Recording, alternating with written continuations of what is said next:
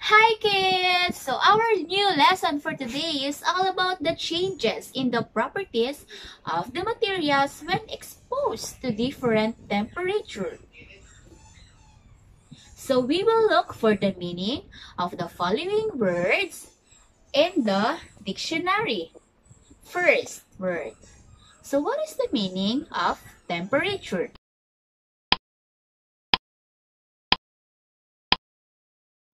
So temperature is a degree of hotness or coldness that can be measured using a thermometer. So ito daw po yung degree kung mainit or malamig ang isang bagay. Para malaman natin ang temperature ng isang bagay, we can use thermometer. So second one, what is the meaning of cooling?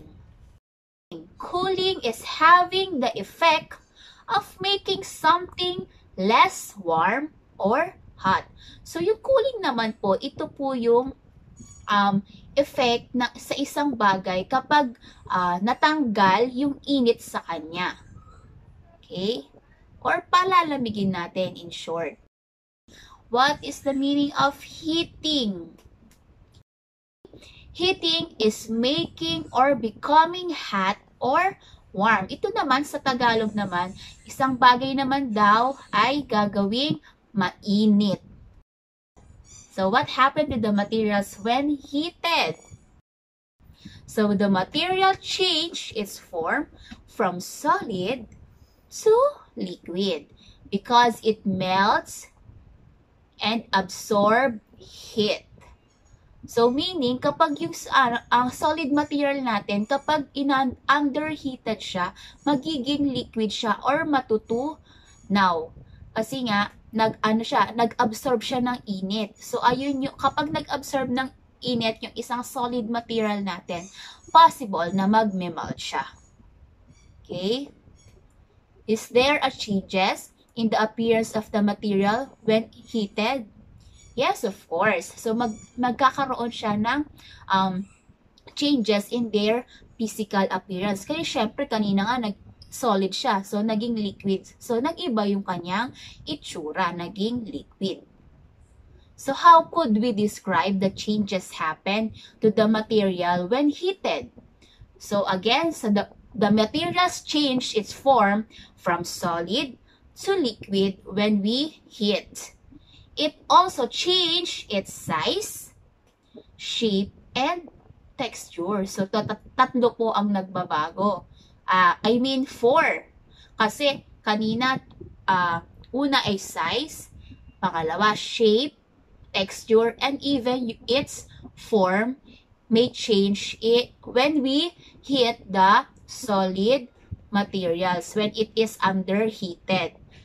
Tatandaan po when the solid material underheated,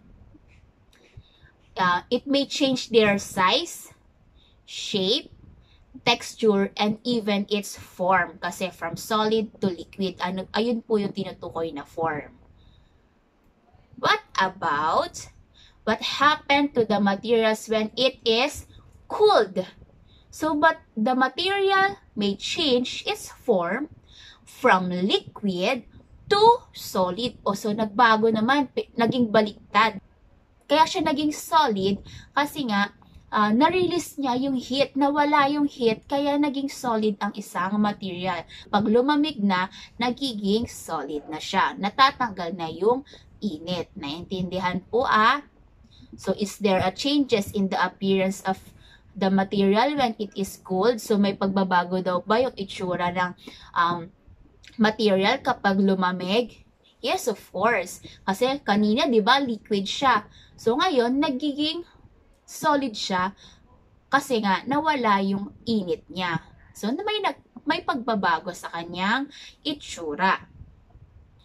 So, how could we describe the changes happen to the material when it is cooled? So, again, the materials change its form from liquid to solid when cooled.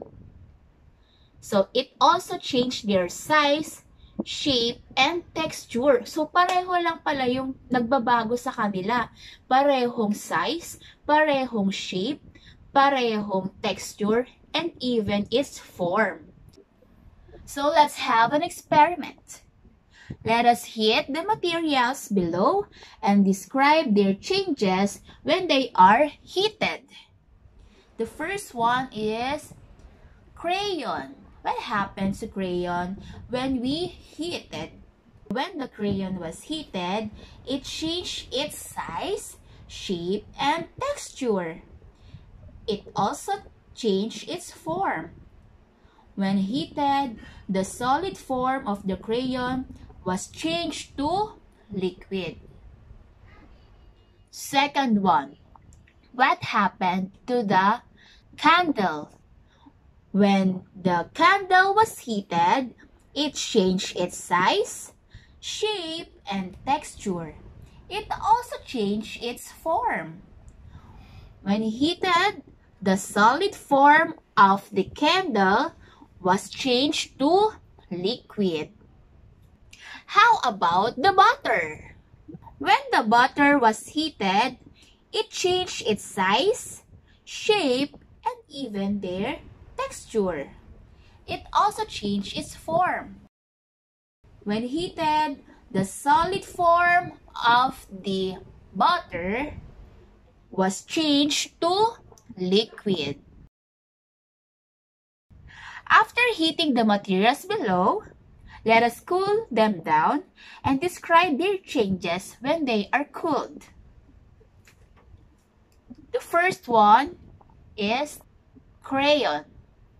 The liquid form of crayon changed back to solid, and it also changed its size, shape, and texture. The second one is candle. So the liquid form of the candle changed back to solid. It also changed its size, shape, and texture. The last one is butter. The liquid form of butter changed back to solid. It also changed its size, shape, and even its texture. So, thank you for listening. So, ayun lang po ang ating lesson for this day.